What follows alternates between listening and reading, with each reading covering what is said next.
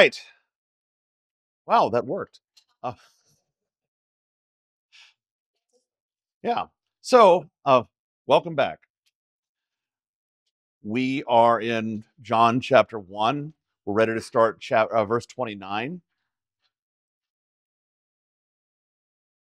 This is still during the ministry of John the Baptist. So last week we discussed a little bit about the identity of John the Baptist, namely, he's not the Christ, but what he is, he's the voice in the wilderness, crying out, "Prepare the way of the Lord."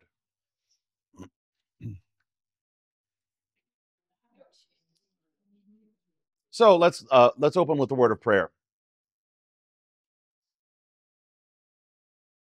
Heavenly Father, we thank you for gathering us together this morning in your name. We thank you for sending your Son, Jesus, to take on our sin, to bear it away from us. We thank you for sending your Spirit, by which we're made wise unto salvation, by which we are born of you, and by which we then are empowered to tell others to come and see.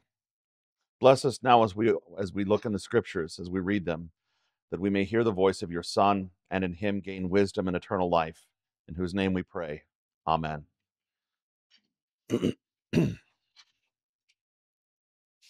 All right. So, I just want to look at verse 29 for a bit. We'll probably get beyond verse 29 today, but we're gonna hover there, and I'm not apologizing for it. The next day, he saw Jesus coming toward him and said, "Behold the Lamb of God who takes away the sin of the world." So this is as John is preaching, John the Baptist. Now, why do we call him a Baptist? He baptizes, right? I know there have been attempts to call him John the Baptizer so that he's not confused with the Baptist Church, but that does a great disservice to my English language. Baptizer is just grating on the ears.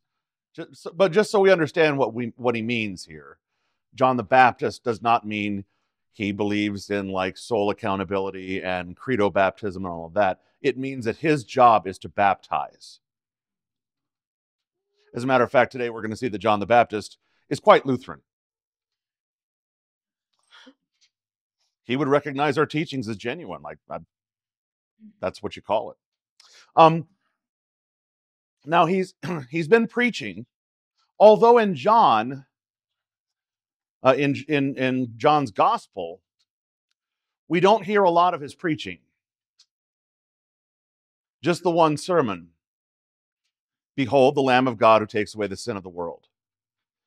This is not made clear in the text, but it is kind of an inference that Jesus has been coming to John maybe for a bit. That is, that Jesus has been among the crowds, especially as the crowd comes from Jerusalem, from the Pharisees. and he says, "There's one among you don't even know." And then as John is preaching, he points out Jesus. And from the moment that John points out Jesus as the Lamb of God who takes away the sin of the world, John will begin to decrease, Jesus will begin to increase. I mean, he'll say as much in one of the other Gospels. But there is a matter of chronology here. In John's Gospel, and we talked about this when we looked at the overview, John does not necessarily present everything in chronological order. And there will sometimes be passages of time that are long that are just not accounted for in John. And here, we have a couple of things that are assumed to have happened. They must have happened already. But John doesn't address them in the gospel, and that is the baptism of Jesus itself. And then, of course, what happens immediately at the end of his baptism? Temptation in the wilderness, right? He's led out by the Holy Spirit to be tempted by the devil for 40 days. That has happened prior to verse 29.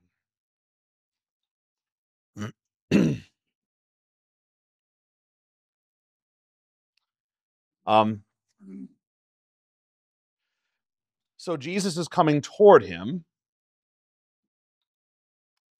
and John. Now, does John the Baptist know about Jesus' baptism? Would he have been told about it? He did it. Right. Yeah. Sometimes they are trick questions. Um, yeah, he did it. As a matter of fact, John was a little hesitant. Wait, I need to be baptized by you, but you come to me? It's a logical hesitation. But Jesus says it's necessary for us to fulfill all righteousness. So Jesus gets into the water, shoulder to shoulder with mankind, with sinful man. He gets in the water not because he has sins to be washed away, but he's standing there with us. He's with us in the flesh. And then, of course, the voice from heaven calls down, "This is my beloved Son." So now, when John points out the Lamb of God who takes away the sin of the world, John heard that directly from the Father. So John is bearing witness to what he has seen, which is exactly what we heard about earlier. John will say later that he didn't recognize Jesus. Now, John is a cousin of Jesus, so he knows the man Jesus of Nazareth. He knows Jesus, the son of Joseph. But it required the Father to reveal to him that he is in fact the Son of God.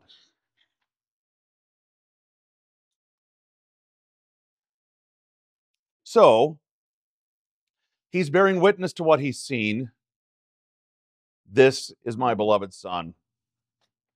And he points out to his crowds, behold the Lamb of God who takes away the sin of the world. Yes. Well, John's going to say later he didn't recognize him. I know. I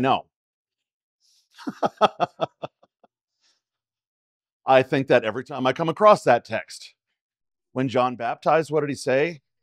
The question is, what did John say when John baptized the people that were coming out?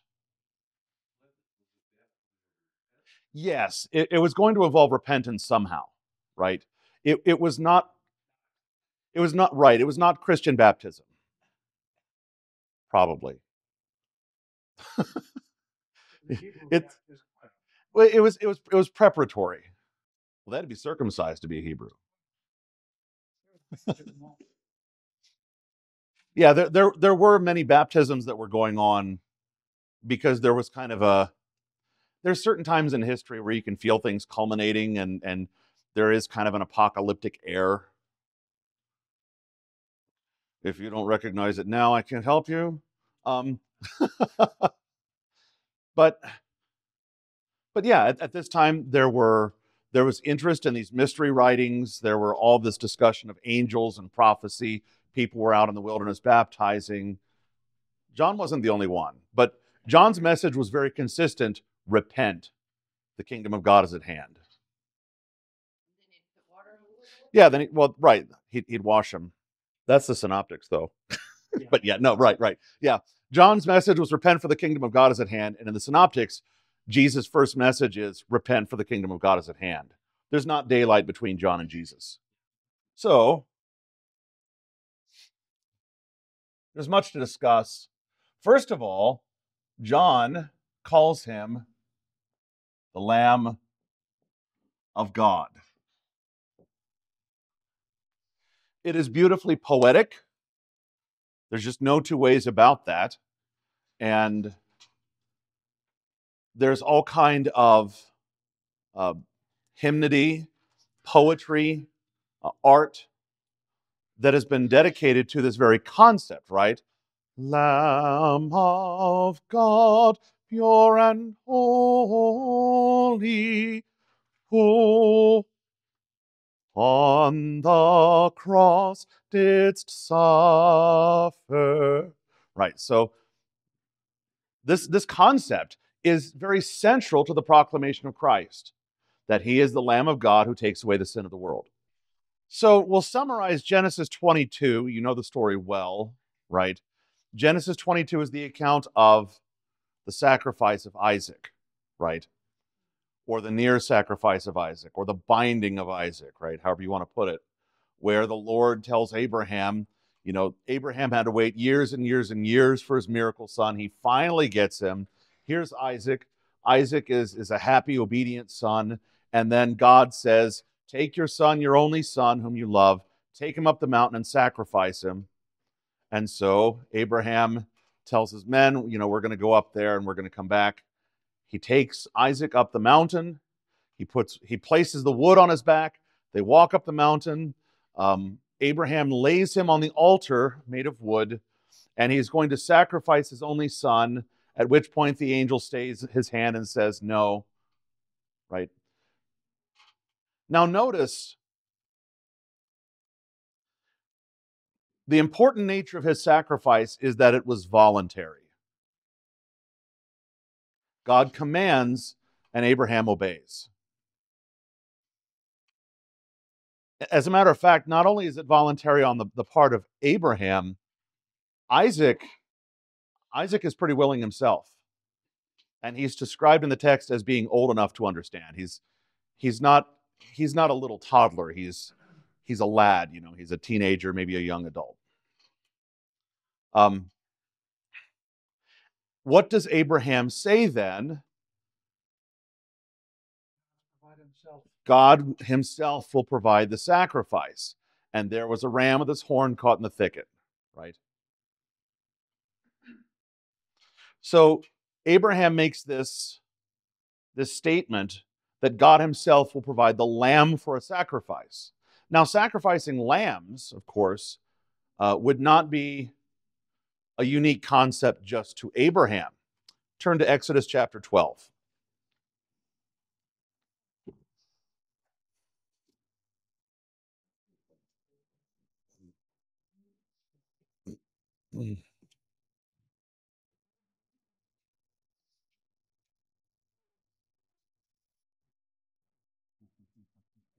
All right, Exodus chapter 12. I'm not going to read the whole thing, but the Lord said to Moses and Aaron in the land of Egypt, this month shall be for you the beginning of months. It shall be the first month of the year for you. Tell all the congregation of Israel that on the 10th day of this month, every man shall take a lamb according to their father's houses, a lamb for a household. And if the household is too small for a lamb, then he and his nearest neighbor shall take according to the number of persons, according to what each can eat, you shall make your count for the lamb. Your lamb shall be without blemish, a male a year old. You may take it from the sheep or from the goats, and you shall keep it until the 14th day of this month, when the whole assembly of the congregation of Israel shall kill their lambs at twilight. Then they shall take some of the blood and put it on the 2 doorposts and the lintel of the houses in which they eat it. They shall eat the flesh that night, roasted on the fire, with unleavened bread and bitter herbs they shall eat it. Do not eat any of it raw or boiled in water, but roasted, its head with its legs and its inner parts, and you shall let none of it remain until the morning. Anything that remains until the morning you shall burn. In this manner you shall eat it, with your belt fastened, your sandals on your feet, and your staff in your hand, and you shall eat it in haste. It is the Lord's Passover. For I will pass through the land of Egypt that night, and I will strike all the firstborn in the land of Egypt, both man and beast, and on all the gods of Egypt I will execute judgments. I am the Lord. The blood shall be a sign for you on the houses where you are. And when I see the blood, I will pass over you, and no plague will befall you to destroy you when I strike the land of Egypt. So the blood is a sign. It's a sign for Israel, right? It's going to be a sign for them on the houses where they are. But it's also going to be a sign for the angel to say, pass over this house. Do not strike this house. That is to say, the firstborn of Israel are saved by the blood of the Lamb. Now, I would be remiss if I didn't point out, are they saved by red paint that symbolizes the blood? No. They are not saved by symbols of the blood. They are saved by the blood of the Lamb. A male lamb, young, without blemish. Why is that important? Why is it important that the lamb be male and without blemish? It's pointing to Jesus. And then later it talks about selecting you from the congregation of your assembly. Yeah, it's going to come from among you. Right. Christ is made man. He's going to come from the tribe of Judah, but he's going to be one of us. He's going to be man. Yeah, this is the hymn appointed for Easter. This is the chief hymn for the chief festival on Easter Day. This is the fifth stanza in our hymnal. Here our true Paschal Lamb we see, whom God so freely gave us. He died on the accursed tree, so strong his love to save us. See, his blood now marks our door, faith points to it, death passes o'er, and Satan cannot harm us. Hallelujah. Yeah, making the point explicitly. The Paschal Lamb is fulfilled. Y'all, it's like being 13 all over again. So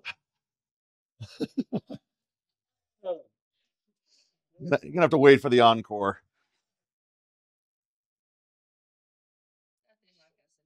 That's right. Turn to Isaiah 53. That's why you love us so much. Yep.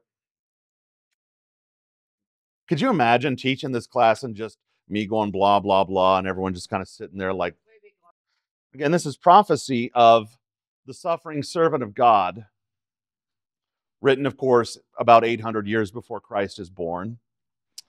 But this is what it says.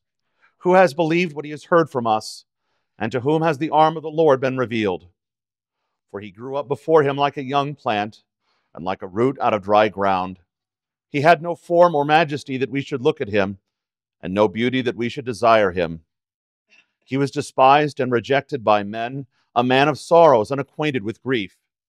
And as one from whom men hide their faces, he was despised, and we esteemed him not. Surely he has borne our griefs and carried our sorrows, yet we esteemed him stricken, smitten by God, and afflicted. But he was wounded for our transgressions. He was crushed for our iniquities.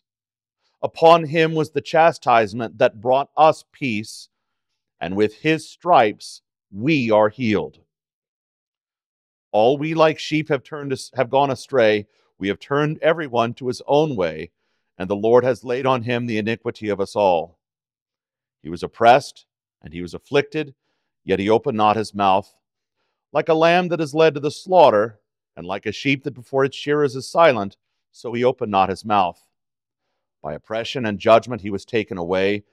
And as for his generation, who considered that he was cut off out of the land of the living, stricken for the transgression of my people? And they made his grave with the wicked and with the rich man in his death, although he had done no violence, and there was no deceit in his mouth. Yet it was the will of the Lord to crush him. He has put him to grief. When his soul makes an offering for guilt, he shall see his offspring. He shall prolong his days. The will of the Lord shall prosper in his hand. Out of the anguish of his soul he shall see and be satisfied. By his knowledge shall the righteous one, my servant, make many to be accounted righteous, and he shall bear their iniquities. So here, if you don't know what this is describing, don't skip church on Good Friday, please.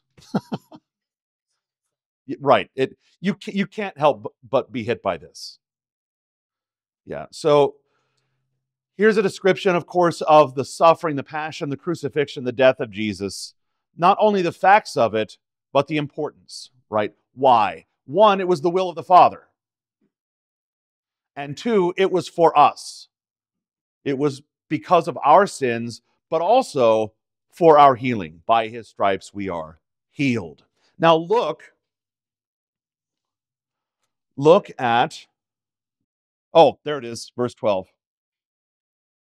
Therefore I will divide him a portion with the many, and he shall divide the spoil with the strong, because he poured out his soul to death and was numbered with the transgressors. Yet he bore the sin of many and makes intercession for the transgressors. Right?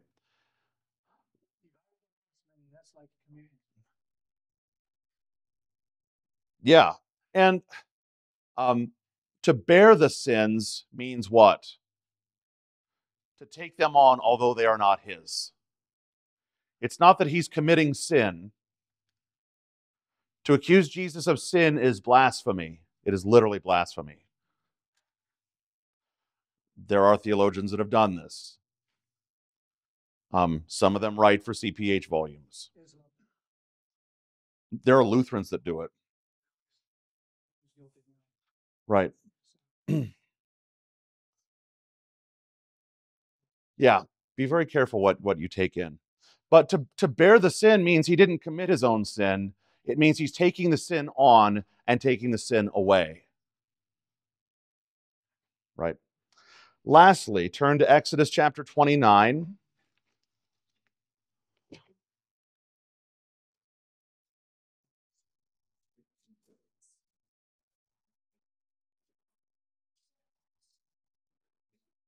Ironically, Muslims will say nicer things about Jesus than liberals. Because Muslims would not generally call Jesus a sinner. But liberal theologians might. But they did say he sinned. Right, one time. Exodus 29. We're not going to read all of this. This has a lot to do with the priests. But then, look at verse 15. Then you shall take one of the rams, and Aaron and his sons shall lay their hands on the head of the ram, and you shall kill the ram and take its blood and throw it against the sides of the altar. Then you shall cut the ram into pieces and wash its entrails and its legs, and put them with its pieces and its head, and burn the whole ram on the altar. It is a burnt offering to the Lord. It is a pleasing aroma, a food offering to the Lord.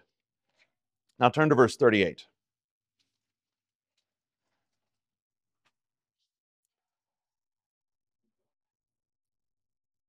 Remember here, what's happening is a description of how worship is going to go in the tabernacle and then eventually in the temple.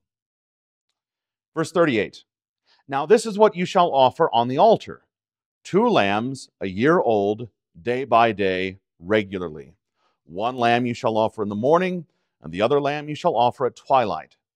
And with the first lamb, a 10th seah of fine flour mingled with 1/4 of a hin of beaten oil, and with 1/4 of a hin of wine for a drink offering.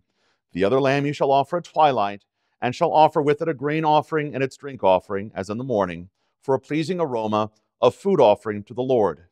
It shall be a regular burnt offering throughout your generations at the entrance of the tent of meeting before the Lord, where I will meet with you, to speak to you there. There I will meet with the people of Israel, and it shall be sanctified by my glory. I will consecrate the tent of meeting and the altar. Aaron also and his sons I will consecrate to serve me serve me as priests. I will dwell among the people of Israel and will be their God, and they shall know that I am the Lord their God, who brought them out of the land of Egypt, that I might dwell among them. I am the Lord their God. So the priests are going to be offering sacrifices twice daily. There are lots of others in addition to this, but twice daily there's going to be a young lamb taken, one offered in the morning, one offered at twilight, every day over and over and over again, right? But there's going to be a lamb that's going to be the culmination and the end of all of that sacrifice. The end, not because God says, well, I'm doing away with that now because I'm doing something different. It's rather the end as in the end of the race. It's the fulfillment, right? Yeah, right. It's pointing forward to something coming, which in Christ has now come. Notice, John the Baptist does not say, "Behold, a Lamb of God who takes away the sin of the world." No, and the way Greek works, it is as definite as it is in English. Behold, the Lamb of God who takes away the sin of the world. Not just one lamb among many lambs, not just, oh, he's like the lambs of the Old Testament. Well, he is, but he's the Lamb, right? So, in John begins his gospel by the mystery of the incarnation. The Word was made flesh and dwelt among us. John is going to describe Jesus as the Lamb of God.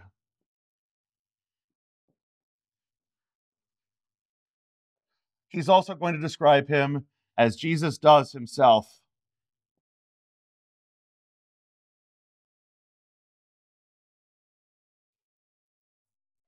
The mystery of the incarnation is that the Lamb of God is the Good Shepherd. Typically lambs and shepherds occupy different spots in that whole hierarchy of pastures, right?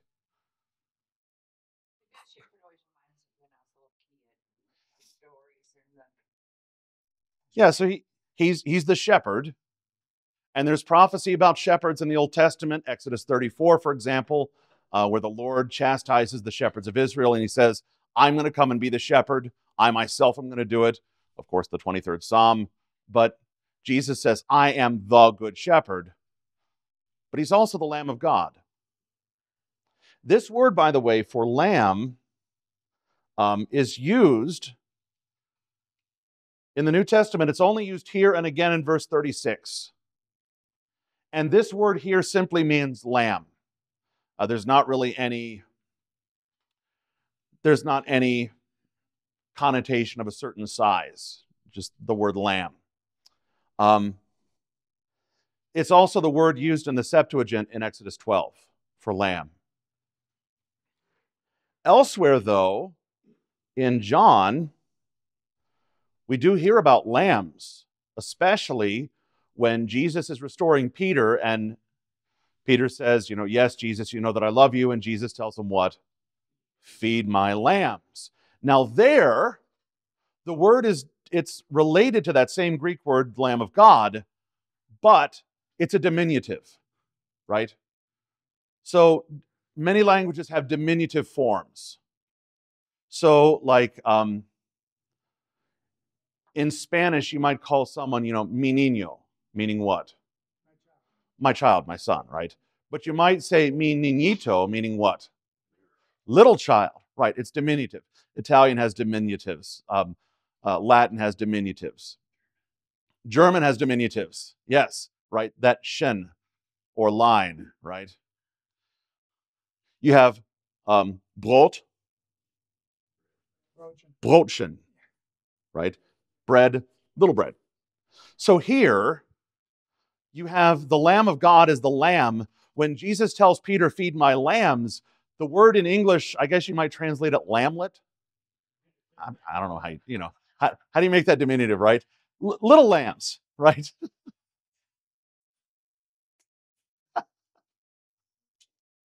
So Jesus is the lamb. We are his lambs, right? We are the sheep of his pasture, but we're little, right? In Revelation, the lamb is the only one who's worthy to open the scroll. But what in Revelation do we know about the lamb? What does the lamb look like? He's been slain. The word there is lamlet. He's one of us. He's been wounded, right?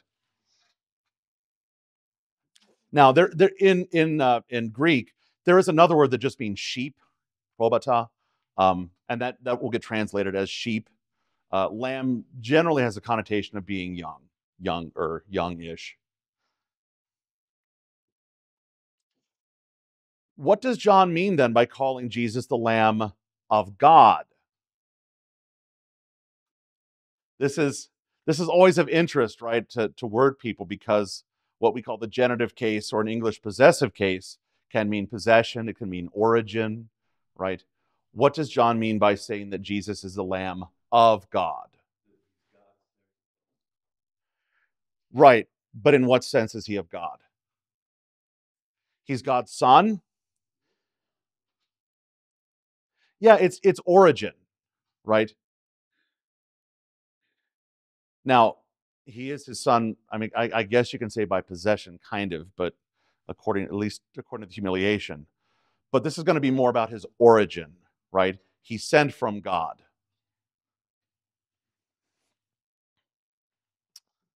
Remember, what was the promise that Abraham knew? God himself will provide the sacrifice. The sacrifice that God provides is his own son, Jesus. Right? That's the sense in which he's the Lamb of God. We know this text really well, though, because we sing it. I would say that we sing it once every week, but I don't think that's true. If you're like me, you probably sing it throughout the week sometimes to yourself. Right? When does the church sing the hymn? The hymn is known by the Latin Agnus Dei.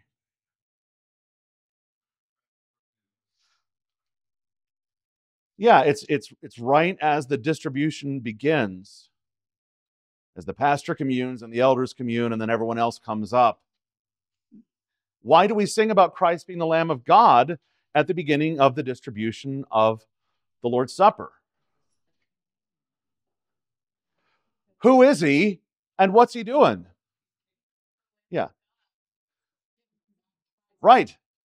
Behold, the Lamb of God who takes away the sin of the world, which is to say, he's among us to forgive our sins.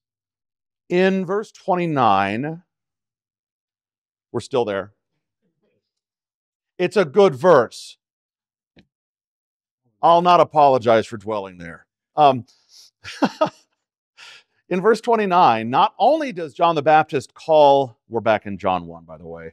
Not only does John call Jesus the Lamb of God, not just Agnus Dei, but Agnus Dei qui talit peccata mundi, right?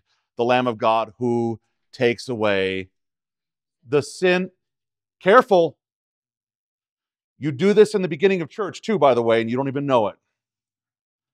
I said, I will confess my transgressions unto the Lord, and you forgave the iniquity of my...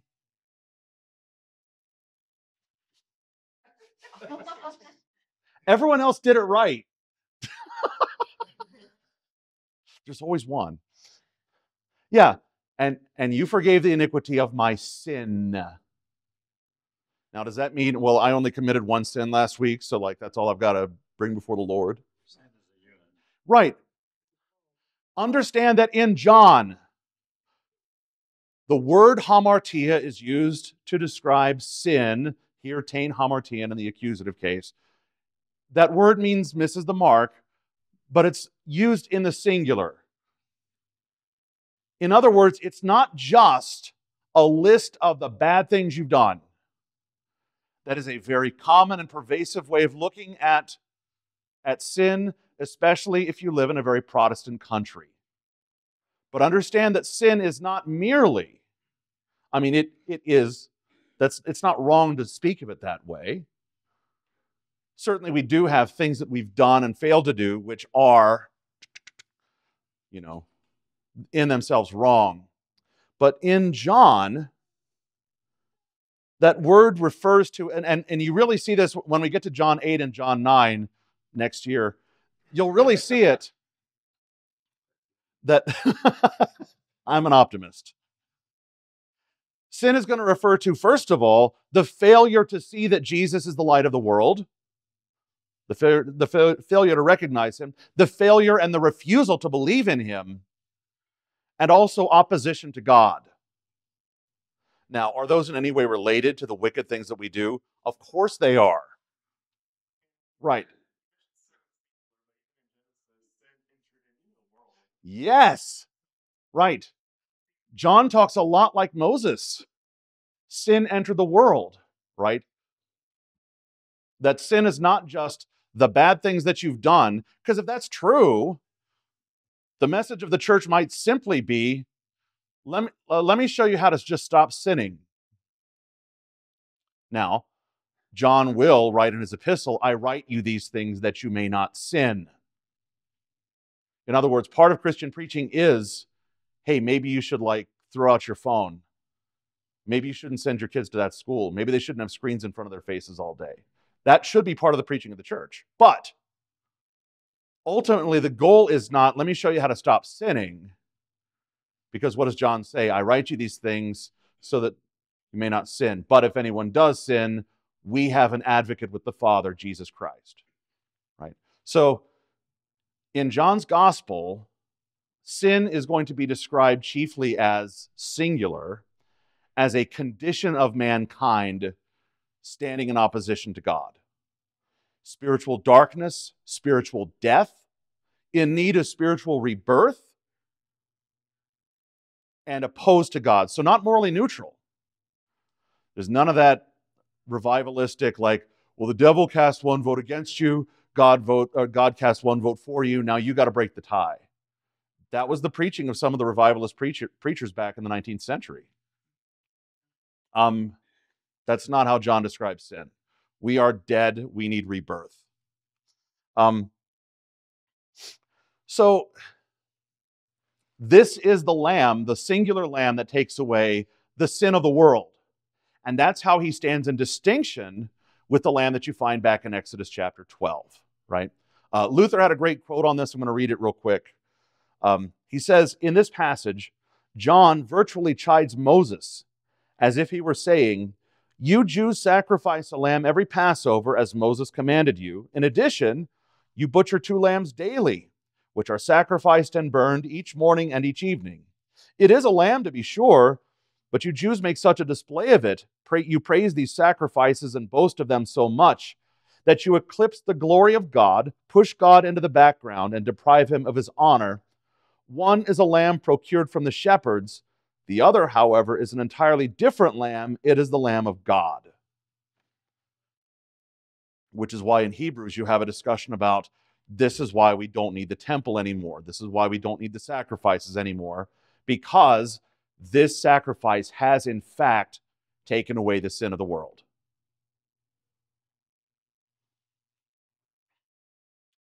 Now, what does it mean to take away sin? The word here can mean to bear or to carry.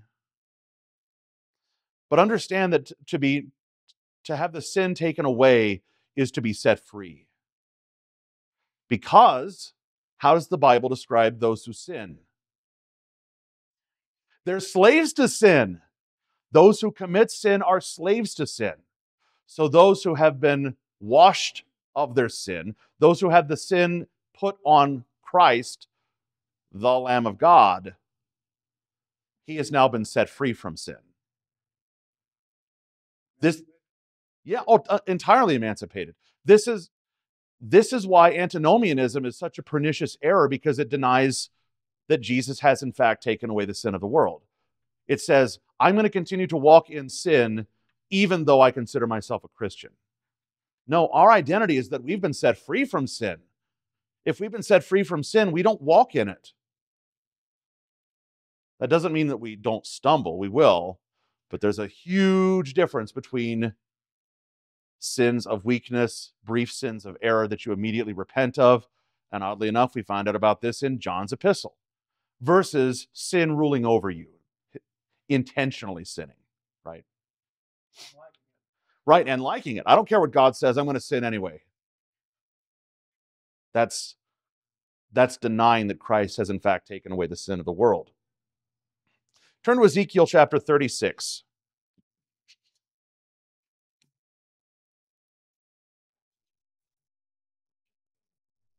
I'd hate to think your Bible spines are just stuck on one book, I will sprinkle clean water on you, and you shall be clean from all your uncleannesses, and from all your idols I will cleanse you. And I will give you a new heart, and a new spirit I will put within you. And I will remove the heart of stone from your flesh, and give you a heart of flesh. And I will put my spirit within you, and cause you to walk in my statutes, and be careful to obey my rules. This is a prophecy about the last days. That in the last days, God is going to pour out his Spirit upon his people for the purpose of cleansing them, right? Cleansing them from what? From their idolatry, from their disobedience. But notice, God does not merely cleanse us and then we're back to neutral again. Our slate is clean. He doesn't do that. He takes away the old, he takes away the sinful, and gives us a new heart, right? That's the promise. So it's not like I'll remove the evil spirits from you, and then, best of luck not letting them back in. In order to prevent that from happening, he puts his own spirit within us. This is the dwelling of the Holy Spirit. And what does the Holy Spirit do for us? He points us to Christ. Yeah. He takes what belongs to Christ, what Christ has said, and makes it known to us. This is why you can have people who have been presented with the gospel so clearly, and yet they will not believe. Because we need the Holy Spirit. Right, yeah, we need to be reborn. And that's what's being described here in Ezekiel 36. In the last days, there will be a new birth where the people are cleansed. They're cleansed of idolatry. They're cleansed of their sins. And God puts his spirit within us, and he puts a new heart within us. This is the kind of thing, by the way, that who is supposed to know? Since we're in John's gospel, Nicodemus is the one who's supposed to know this. Which is why when Jesus starts speaking about this, Jesus is going to teach this way, and Nicodemus is going to say, I don't get it. And Jesus is going to get frustrated and says, you're the teacher of Israel. You don't get this? You're supposed to have been watching for all of this. And you're even a Pharisee. You've got Ezekiel in your Bible. Like, you should know this. And I mean, Jesus, of course, is right. He should have known. He should have recognized. So Jesus explains for him. We'll get to that in chapter 3. Next year. Maybe. This isn't right. Just a sprinkling of water.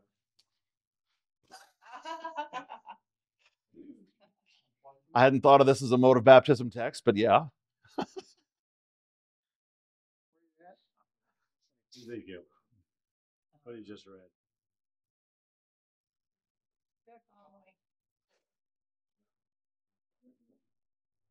Anything else on verse 29? Cool. Next week, we'll pick up with verse 30. We're close enough. That's right. Well, I'm sorry, I'll slow down. We'll close with the Lord's Prayer. Our Father, who art in heaven, hallowed be thy name. Thy kingdom come, thy will be done, on earth as it is in heaven. Give us this day our daily bread, and forgive us our trespasses, as we forgive those who trespass against us. And lead us not into temptation, but deliver us from evil. For thine is the kingdom, and the power, and the glory, forever and ever. Amen. All right, thank you. What's funny is I had prepared like halfway through chapter 2 because I was just sure we were going to fly through this. I was wrong.